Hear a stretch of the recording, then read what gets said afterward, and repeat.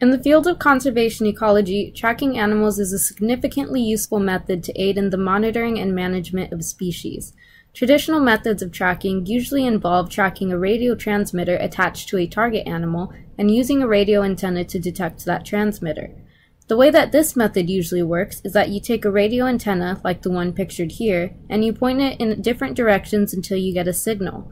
When a signal is detected, you know that an animal is located somewhere in that direction, so you proceed in that direction until the animal is found. This can make tracking animals over uneven terrain an arduous task, as the animal may be located in a direction with large plants or other physical obstacles. In 2013, the San Diego Zoo Institute for Conservation Research teamed up with UC San Diego's Engineers for Exploration to solve this problem by developing an intuitive and reliable drone-based system to track radio transmitters.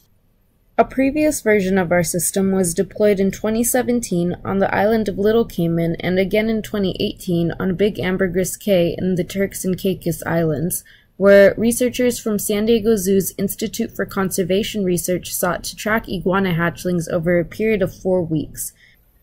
The way that this system worked was that it would fly over a specified area in a lawnmower pattern, and then after completing the flight, information collected by the drone would then be used to generate an estimate of where the animal was located.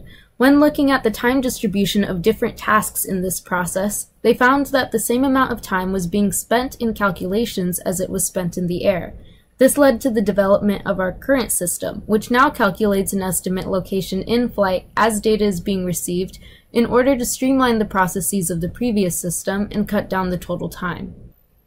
This summer, we redesigned our UI for the system to be able to communicate with the drone's payload to configure search parameters the system needs to detect the target frequencies, as well as display information sent from the drone in real time.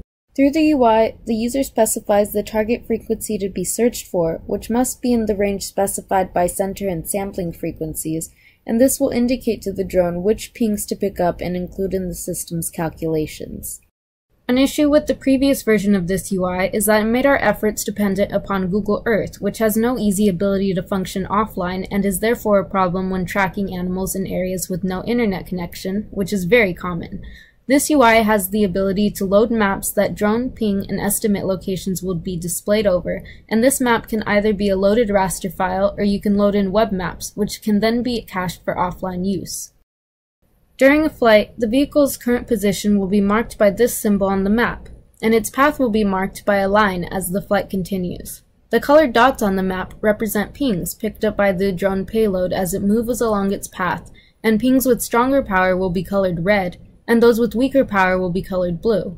The blue diamonds that is being displayed represents the current location estimate point being generated based on the pings received as the flight goes on, and you can observe this point changing and becoming more accurate as the flight continues. In an actual flight, the vehicle's pilot needs the vehicle to display its status so that the pilot doesn't have to take their eyes away from the drone and look at the computer. Our vehicle contains a system of onboard electronics that accomplishes this using a UI board. Our plan for the UI board during this summer was to fix and update the software to be able to process a handful of new inputs.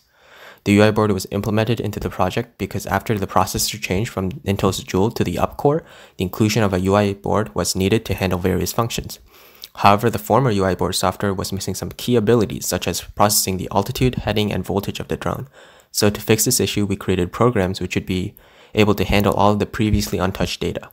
Now with the new modifications, the UI board can manage the necessary GPS information through the process shown in the diagram. The UI board was made to communicate data between itself, the GPS, the compass, and the onboard computer. During a flight, the UI board first receives information from the GPS and compass through a serial port. It then decodes the GPS, compass, and voltage data through the NMEA decoder and the compass module. The program then runs the combined data through the sensor encoder, which prepares the data to be sent. Finally, the data is sent to the onboard computer. At the same time, the onboard computer sends status package which contain information about the status of itself to the UI board's status decoder through a serial port. The UI board then decodes and reads the message and proceeds to light up the 5 LEDs according to the status packet data. Throughout this summer, these students have put a significant amount of effort into developing well-engineered solutions to the problems we have.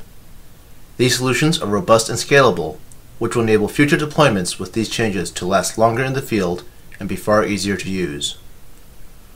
Over the coming months, we will continue to integrate these and other reliability and robustness changes to the radio telemetry tracker with the goal of fielding a fully operational and expedition-ready system.